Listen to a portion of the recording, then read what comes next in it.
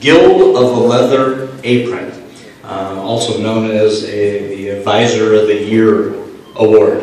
And any of those, there's several of them I see sitting in this room wearing them. Could they please rise?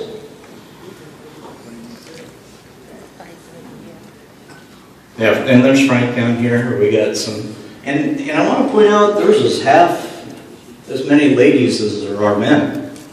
Pretty awesome. That for being me, a guy that was raised with male advisors, and then heard that we're going to have female advisors, and like, whatever. Well, I tell you, I love our ladies. Please give these people a round of applause.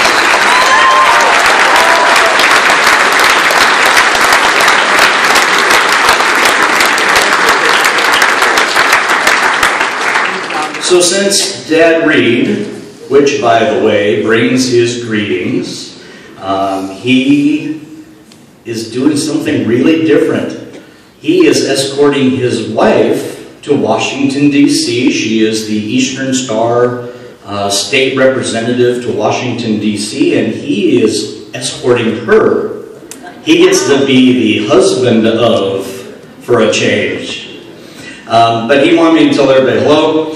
He and I, over the last 2-3 years, talked twice a week, 3 times a week, 4 times a week, sometimes 4 times a day.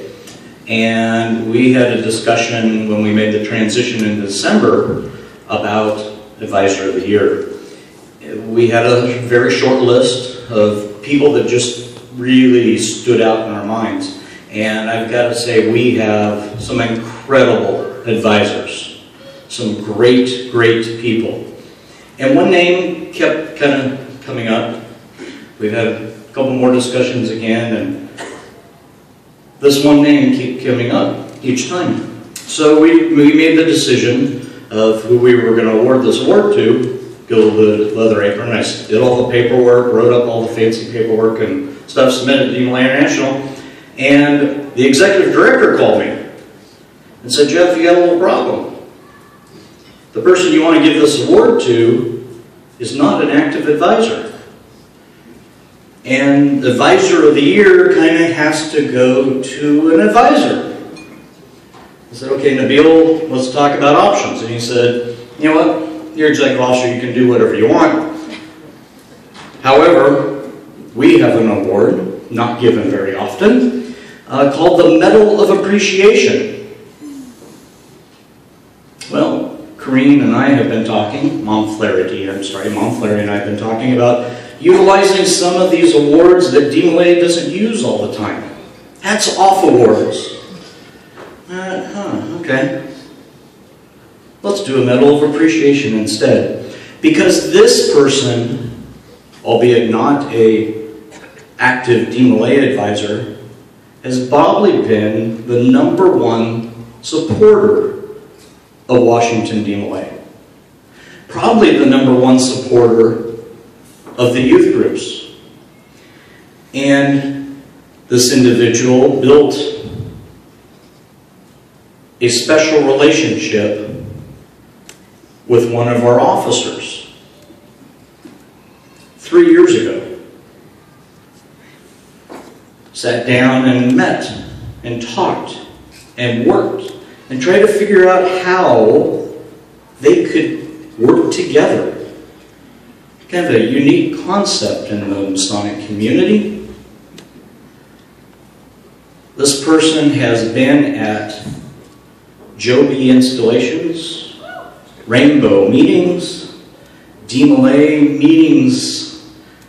He even came to our statewide leaders ball and danced with a state master counselor, but he danced.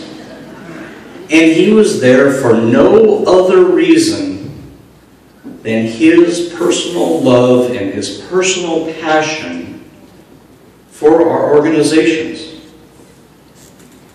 I tell you, it sure makes my job easy as an executive officer when I have that kind of support, when I make a phone call to the Grand Master of Masons and says, I need help, and he comes through.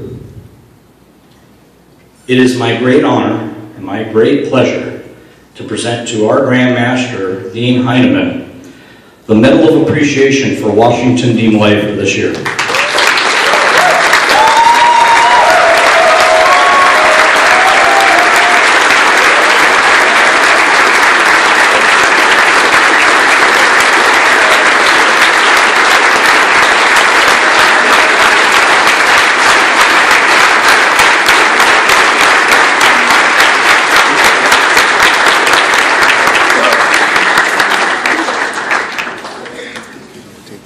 While they're hugging, no, you can't go away. Dean and I sat and had dinner incognito. Bill Miller, our Sovereign Grand Inspector General for Scottish Rite, started a tradition of when a new Grand Lodge officer was elected Grand Junior Warden, making sure that he came to Dean Malay International. And I spent a lot of time talking to Dean, picking his brain.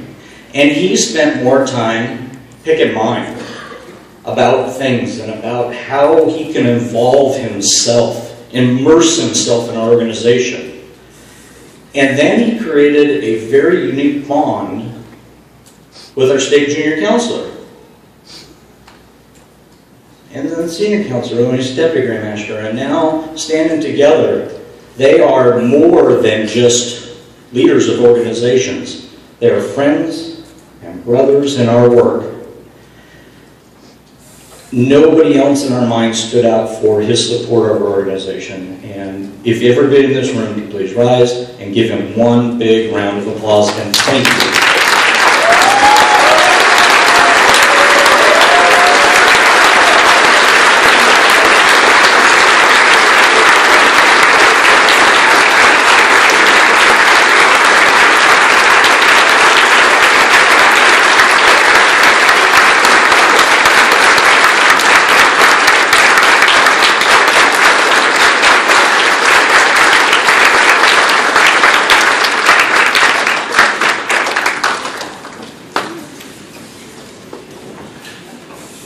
Thank you.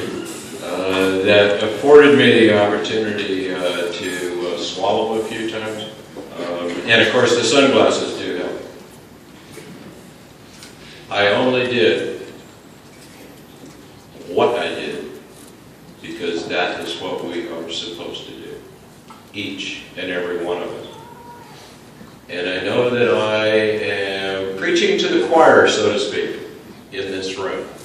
The challenge for each of you is to find someone who is not involved in our youth groups and drag them, even kicking and screaming, to a meeting. Because that's how each one of us can show our support and build relationships with our kids.